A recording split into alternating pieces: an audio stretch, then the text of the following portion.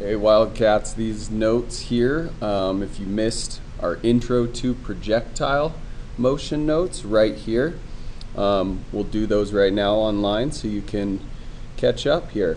So we're going to start just by what is a projectile. We are breaking into two-dimensional motion here.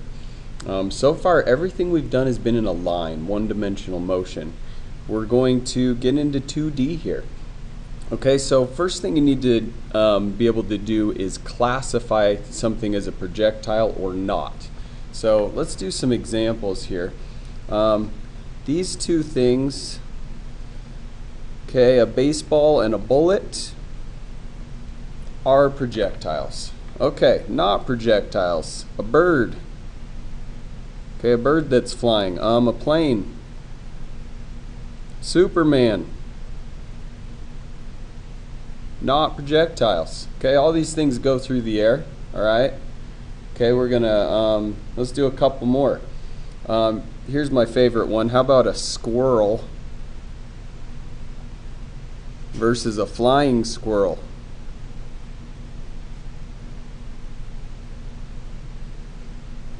Okay, what's the difference there? A squirrel kind of hopping limb to limb versus a flying squirrel. A ski jumper is a projectile. A skateboarder going off a jump. Okay, all right, so what do these things have in common that makes them projectiles? Well, there's two things here. The first thing is they must be in free fall.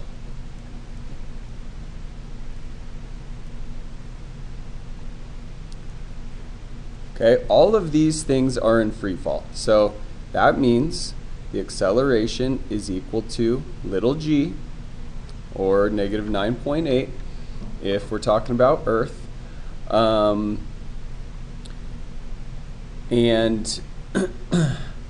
they are only under the influence of gravity. Gravity is the only force on them. So that means a few things. Okay,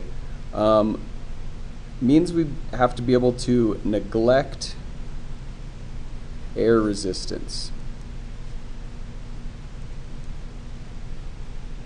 Okay, so for example, a frisbee would not be a projectile because it operates on principles of air resistance. It kind of floats, if you will, on the air. A boomerang turns around, it operates on air resistance. Those would not be projectiles. A piece of thrown paper, all right, is not going to be a projectile because air resistance is going to matter. Now there is air resistance on these things. Okay, but we can mostly neglect it. We can say it's negligible. All right. Another thing that would make something not in free fall. Okay, so we can't have any self-propulsion.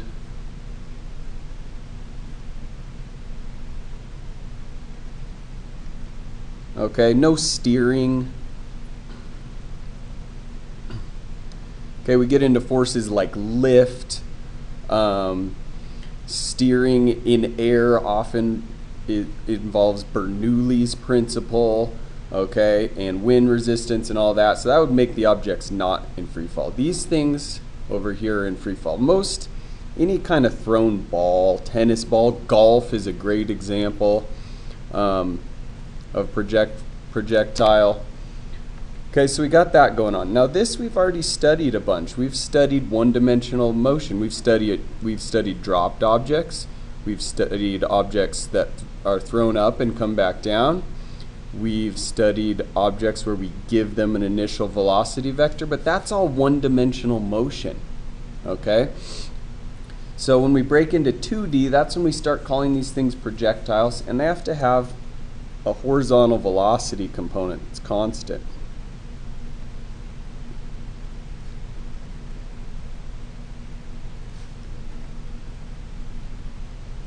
Okay, causes them to follow a curved parabolic path. These things do have this. Their constant velocity would be 0, but we don't normally call those projectiles because it's only one dimension. Okay, so we get a tennis ball and we hit it, it's going to follow a path like this. Projectiles follow parabolic paths, and their horizontal velocity is constant. So again with that, what that means is no acceleration. Horizontally, no acceleration. Vertically, we got this. Okay, so this is what's going on in the y direction. This is what's going on in the x direction. Okay, and that's what makes projectiles projectiles. Here, acceleration is equal to g. Here, acceleration is equal to 0. Okay, that means for this part, for horizontally, there's only one equation we use to describe the motion, and it's this. Vx equals change in x over time. Or if we wanted how far it goes horizontally, delta x is equal to horizontal velocity times time. All right, nothing with acceleration will be used with the horizontal. Okay, now vertically, yes, we'll have little g. Okay, also in class, an assignment that you need to do. Okay, let's skip down here. Your projectile art. Projectiles are cool because they show up in real life all over the place. Sports you like to do. Pick any projectile and just draw it. Okay, on a normal piece of paper, do a drawing. All right, put some color into it. Sort of a fun little art project. All right, I'm not going to judge your artwork, but put some time into it. So, and be prepared to present it. All right, now mostly just for fun, throw a haiku in there about your projectile. It's 5 syllables, 7 syllables, 5 syllables. Just do this on a piece of paper. It's kind of a fun thing we do in class. You walk up front, you read your haiku, you show your picture, and if you got a story to go with your projectile, maybe you got in a snowball fight with your brother and something happened, whatever. Just kind of a fun thing we do to help get a bunch of examples out there. Be prepared for that in class. That'll be coming. You don't have to be nervous about it. It literally takes 30 seconds for you to show your picture and read your haiku. Okay, and then we do this, right? Poetry reading. We snap for each other. Let's see. Last thing I'm going to say, if we go up here, the best example of a projectile is a satellite. Okay, now you might be like, Mr. Hicks, but it's not in free fall. It is in free fall. Satellites are falling objects. Even the moon is falling. The moon is not falling into Earth. Okay, one-dimensional motion.